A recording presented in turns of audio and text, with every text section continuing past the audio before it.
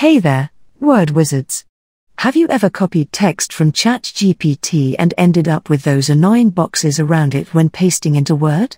Well, today, I've got you covered with some simple tricks to make those boxes disappear and keep your text looking sleek and professional.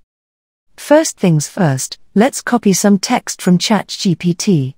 Just select the response, copy it by clicking Ctrl+C, or you can right-click on it and then select Copy option. Then you have to open Microsoft Word app. Once it is opened, create a new document, or if you already have one, open it. Now, when you paste it directly, you'll notice the box around the text with that gray color. Not exactly what we want, right? But here's the solution. Instead of pasting directly, click on the Paste Options drop-down. Then, select the option Keep Text Only.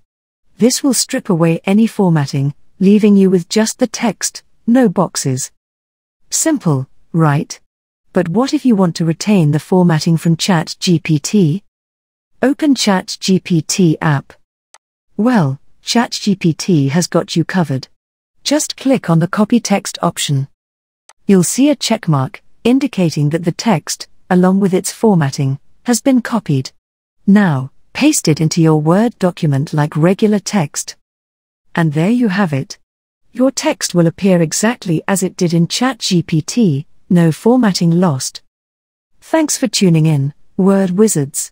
If you found this video helpful, don't forget to smash that like button, comment below, and subscribe for more tips and tricks. Until next time, happy typing.